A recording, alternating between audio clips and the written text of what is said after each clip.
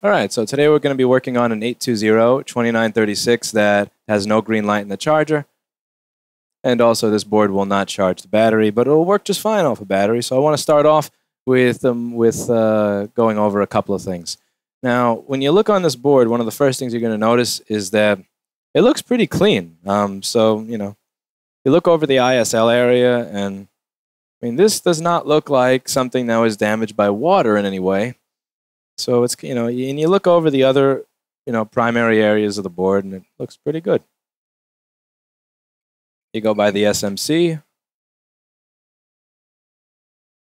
It looks pretty good. There's this one cap over here that's kind of sticking up. There's probably some kind of physical damage from shipping or something, but you can see where the board trace over here is kind of messed up. But we're not going to touch that. That's not really crazy important. That's for one V05 power rail, which obviously works if the machine turns on and works. So again, if it works, don't fuck with it. So if we measure a little bit around here, again, one of the first things I say that is important is checking current sensing circuitry. So let me just show you what that looks like on a schematic. So over here, I've explained what current sensing is in many other videos. I'm not going to go on to explain what that is here. But these two resistors are of interest to me, R7021 and R7022. So the charger is going to be going through this resistor, and there's going to be a voltage drop across that resistor. The voltage drop across that resistor is going to be dependent on how much power the machine is using. So that gets reported to the ISL from the beginning of this resistor and the end of this resistor, but it goes to these two 10-ohm resistors. So let's see on my board what those look like. And so they look good. And unfortunately, because of where my multimeter is positioned, you can't see it. What I'm going to do is I'm going to measure right over here and see what I have. So one of these resistors over here is 549 kilo ohms instead of 10. And the bottom resistor is infinite. So that's infinite ohms, open load, open line, whatever you want to call it, whatever the OL means on a fluke multimeter. And that's no good. So first things first, let's get rid of those two resistors that don't work the way they're supposed to.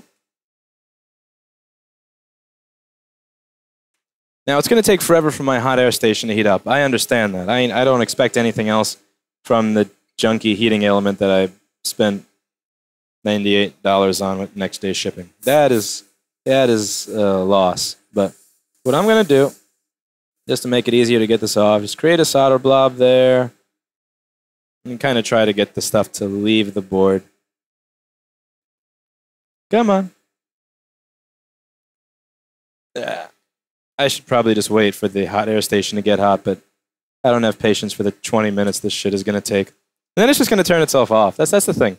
So this HAKKO FR801, it used to turn itself off if I had the heat higher than 6.5 and the air lower than 10. That was annoying, but that was something I could live with. This thing now, it turns itself off if the heat is higher than 10 and the air is lower than 20, which makes it virtually worthless for long-term use. That's not the kind of shit that you want from a $650 hot air station. But I have really bad luck with tools. Anybody that I've worked with will tell you that my luck with tools is awful.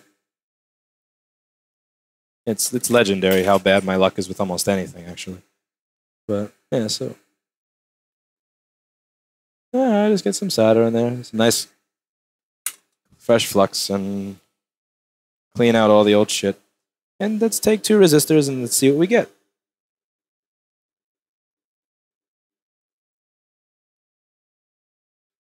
Now, current sensing has a lot of good uses. So this is on the charger side, so this is a little different. But let's say that what would it do on the battery side? So you know when your computer says that you have 4 hours left on the battery, it says you have 4 hours left in the battery, and then you open up a video editor or a video game or a high-definition movie, or you run Prime 95, and now it says that you have 30 minutes left in the battery. Well, how does the computer know that just because you're doing something that you have less battery life? Well, the current sensing circuitry is sensing how much amperage the computer is using. And if it senses that you're using more amperage than you were before, it knows that you're going to have less time. So the time calculation is actually based on the current sensing circuit. And it's also there for safety reasons. If it thinks that it's drawing 10 amps from a charger that's supposed to be delivering 5 amps, it's going to turn the charger off to protect the machine. Same from the battery. If there's any type of fault condition like that, it doesn't want you to burn your balls off on the computer. It's going to turn itself off so that you don't wind up burning your balls off on the computer and then suing Apple when, you know, things go really bad.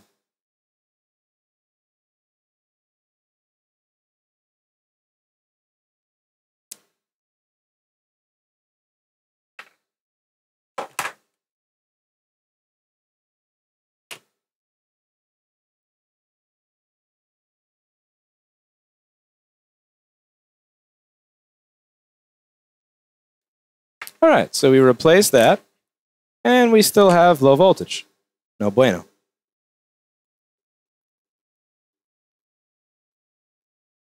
Next up is simply replacing the ISL. So if anything happened to destroy those two resistors, I'm very, very skeptical that my ISL is still good. Even though it looks kind of good.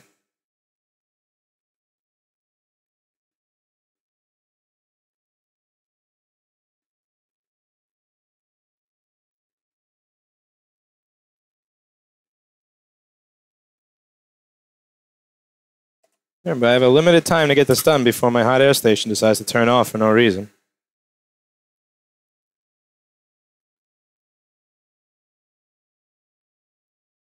Beep. Always wait for the iron to beep.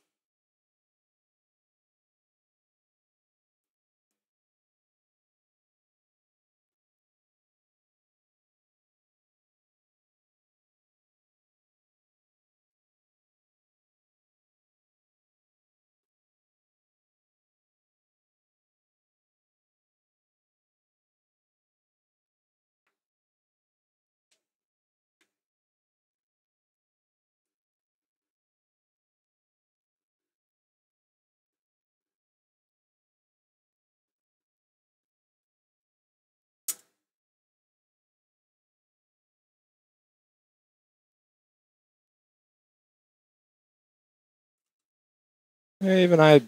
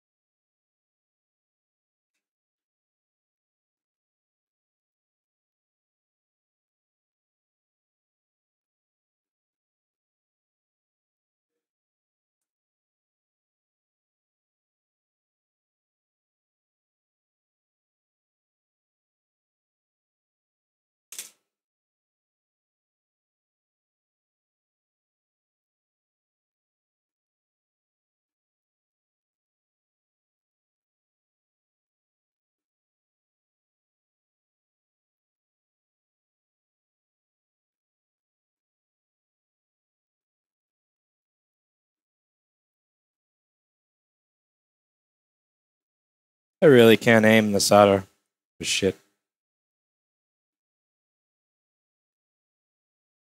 Come on, go there.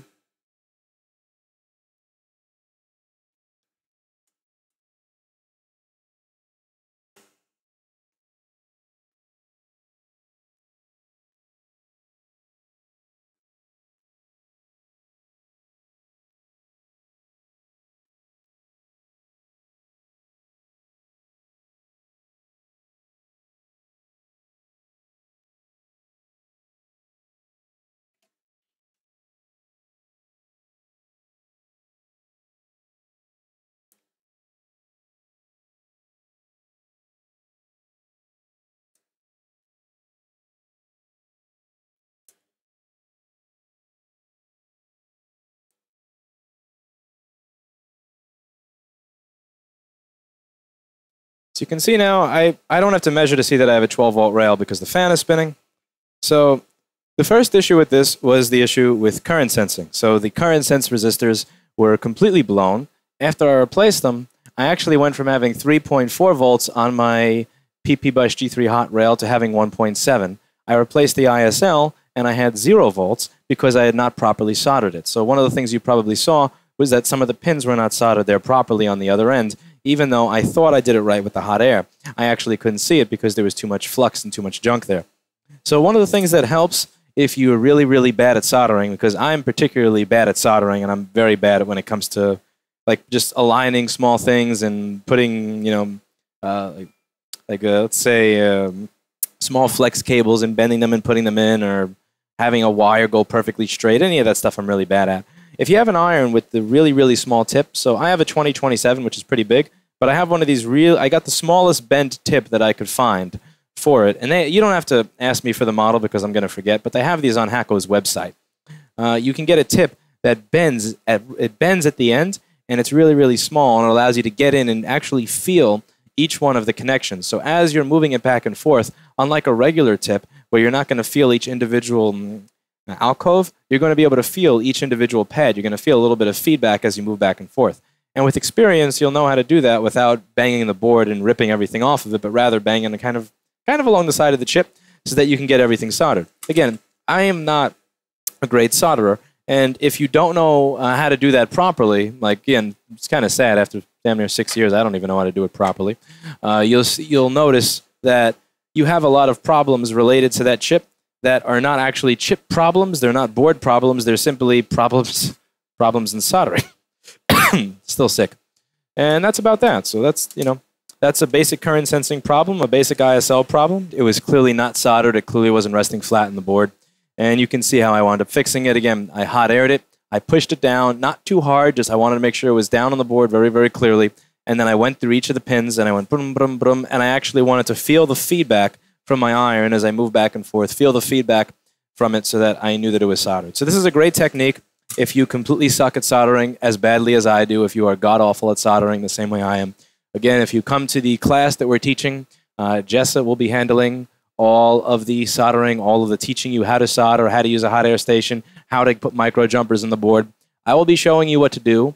I will be showing you how to think. I'm going to be showing you how to solve a lot of these board level problems, but I am not going to be the one teaching soldering. I should not. Again, the real important reason that I'm not editing out of these videos, the reason that I don't want to edit out any of the soldering or any of the mistakes is because you're going to make a lot of these mistakes along the way.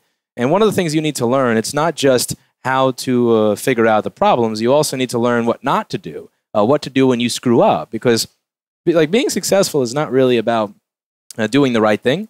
It's about knowing how to avoid doing the wrong thing. So the more I show you the wrong things to do, the more you know how to avoid it, and the better off you'll be. So that's pretty much that. We have a working board, and hopefully you learned something.